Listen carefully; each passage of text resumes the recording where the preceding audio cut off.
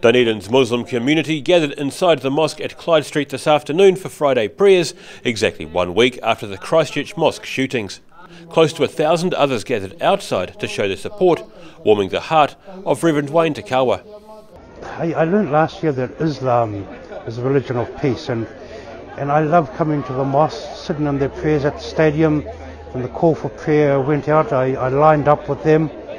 I didn't have a prayer mat, but they put a prayer mat in front of me, and there's a peace that I feel in their prayers that I didn't feel in my own church. Many of the women gathered outside the mosque were wearing a hijab as a mark of support for their Muslim sisters. Local woman Zara Mohammed says the show of support is well appreciated. Oh, it's amazing. Honestly, I was at a loss for words. I showed up and it was quite overwhelming in the best sense of the word, and it means that even through all this hate and what's happened, that we're accepted, and it's made us feel valued and loved and part of the community. So yeah, it was wonderful.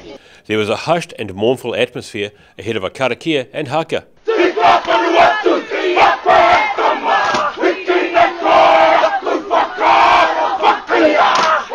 After the haka, those outside stood silent while Muslims prayed inside, respecting a 2-minute silence which started at Hagley Park at 1:32 p.m, following a national call to prayer at 1:30. Speakers were placed outside the mosque so those not inside could take part in the prayer and listen to the sermon. On advice from police, the mosque was only open for prayers at the moment. Next week on Sunday 31st of March between 10 and 5 p.m. we have our mosque open there. Please come and join us, and we will reciprocate our appreciation as well. There might be something that we do. I'm not going to confirm that right now, but wait and see during midday. Some people were still too scared to send children to school, but say the support shown since last Friday has helped ease some of the fear. About 10 armed police officers were also present today.